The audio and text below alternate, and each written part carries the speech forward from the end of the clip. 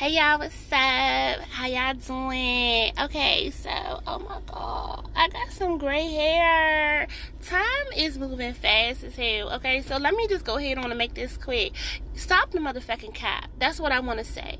Stop the cap. Stop using your kids as a crutch because you're not being successful in your own life.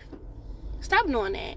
Like, I feel like some of y'all moms or whatever, and some of y'all dads too, whatever, but I'm specifically talking about moms.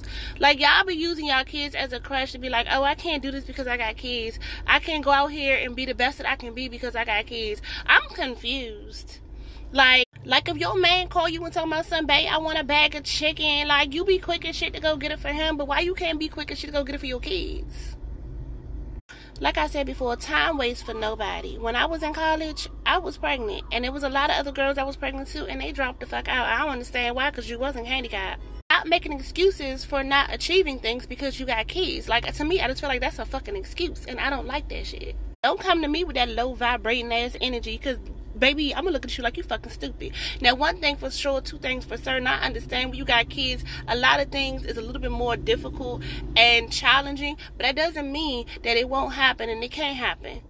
So just understand, when you working for something and you have kids, it is never denied. It is just delayed.